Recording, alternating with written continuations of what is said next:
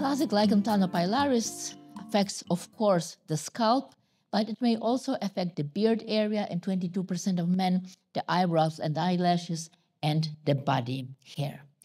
But not the hair loss is the main complaint of the patients with lichen planopilaris. The main complaint is the presence of itch, burning, and pain.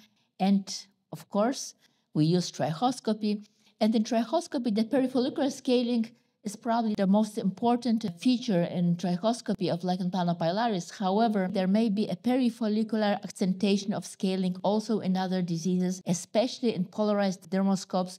We may see some scaling which looks like perifollicular scaling. So this is not sufficient to find this feature. We look for other features of the lichen planopilaris in trichoscopy. They include the loss of follicular units, the perifollicular erythema, and also some other features include the tubular scaling. The tubular scaling means that there are scales which entangle the hair shaft as it grows, and then as the hair shaft is growing, then at one moment it will detach, and this is how the hair casts will develop. Furthermore, we will have some lonely hairs similar to frontal fibrosing alopecia, and some dystrophic hairs as in other diseases associated with cicatricial alopecia. And finally, as in all diseases that are associated with scarring of recent onset, milky red areas. There may be also bluish perifollicular lesions. They're mainly found in patients with darker skin phototypes. So this is the summary of the features in trichoscopy of lichen planopilaris. On the left side, there are the most specific features, and on the right side, there are the features which are common for all cicatricial alopecias. So from there, once we made the diagnosis, we go to treatment, and I will start with the classic method of treatment. And a few years ago, there were two very nice publications about the efficacy of different types of treatment in lichen planopilaris. And here you see the numbers with cyclosporin and methotrexate being best rated in regards to efficacy. The typical doses used in literature data in lichen planopilaris are on this slide.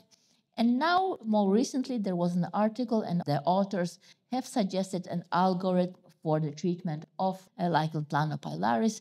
They suggest to start with a combination of 3 medications. First, clobetasol, second, hydroxychloroquine, and 3, N-acetylcysteine.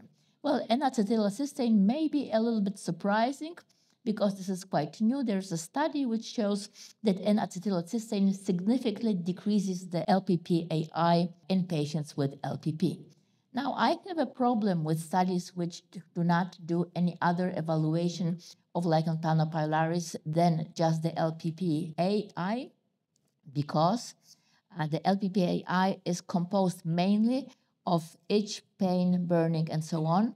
So we can get rid of the symptoms, but it doesn't mean it stops the progression of the disease. So if we use some anti-itch treatment, we will get an effect in LPPAI within a few days, but still it does not stop the progression. So I think we will be all interested to see how N-acetylcysteine is doing in regards to possible stopping of the progression of the disease. According to the authors, the second-line treatment should be cyclosporin or methotrexate, and of course, with folic acid. And now we would ask ourselves about the more modern ways of treatment. And here we have only case reports, or almost only case reports, and we have case reports with almost all available oral JAK inhibitors that are available in dermatology. There are also some case reports and case series describing the topical JAK inhibitors, and also some studies on biological drugs like ixekizumab and tildrakizumab. And there is only one clinical trial, phase 2 clinical trial with brepocitinib. This is a drug which is not available on the market or not available yet. Here the LPPAI decreased by 80%, so the numbers look good. If the effect is confirmed in phase 3 trial, I think maybe this will be the first medication approved for lichen planopilaris. And there's one other study I would like to mention. It was performed in patients with frontal fibrosing alopecia with a topical JAK inhibitor, And because I always like to bring you the very newest news, I will share with you information from the AD. Mariana Senna mentioned that linalool may be a cofactor in LPP, so I checked in Google. It said linalool may be found in plants, it has a pleasant scent, and it is used in cosmetics and food. So after discussing with Mariana, I thought I'd check the ingredients of some shampoos, and indeed many shampoos do contain linalool. I think the data are not sufficient to recommend to our patients to avoid linalool in shampoos.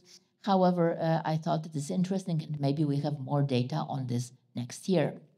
And another information is about metformin that may have a beneficial effect on Lichen planopilaris. And again, these are preliminary data. We will see what happens next. So this was about classic form of Lichen planopilaris. If you are not yet in Warsaw, Poland, please come for the European Hair Research Society meeting. We will have a lot of trichoscopy and lots of pharmacotherapy.